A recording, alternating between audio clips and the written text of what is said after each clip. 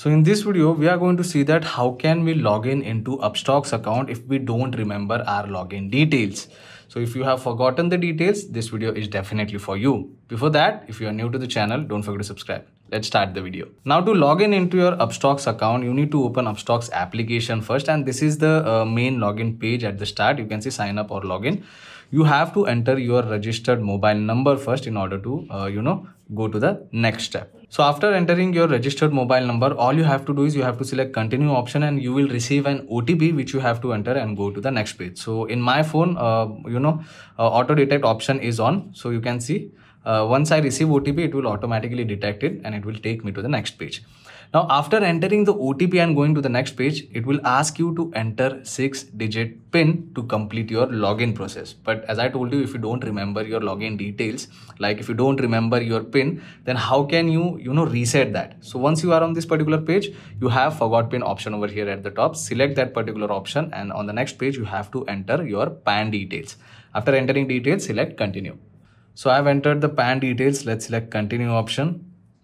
Now you will receive a 6-digit OTP on your mobile number and email ID. So whichever is comfortable for you, you can go and check out your OTP, and you have to enter the OTP over here and then again select the continue option.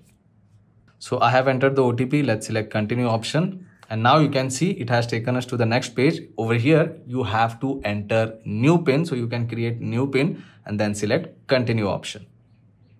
So after entering new PIN, select continue option, but make sure that your new PIN should not match your previous PIN. If it does, then it won't accept it. So you have to change, or you can, again, if you remember your PIN, then you can basically log in into your account.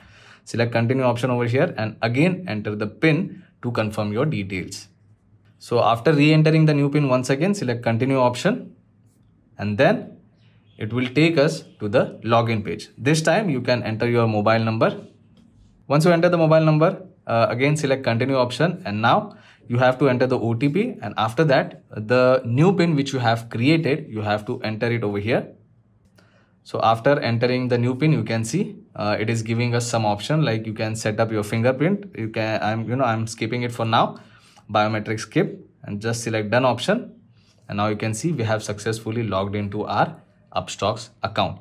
So this is how simple it is to reset your PIN if you don't remember in Upstox. So yeah, that's pretty much it for today's video, guys.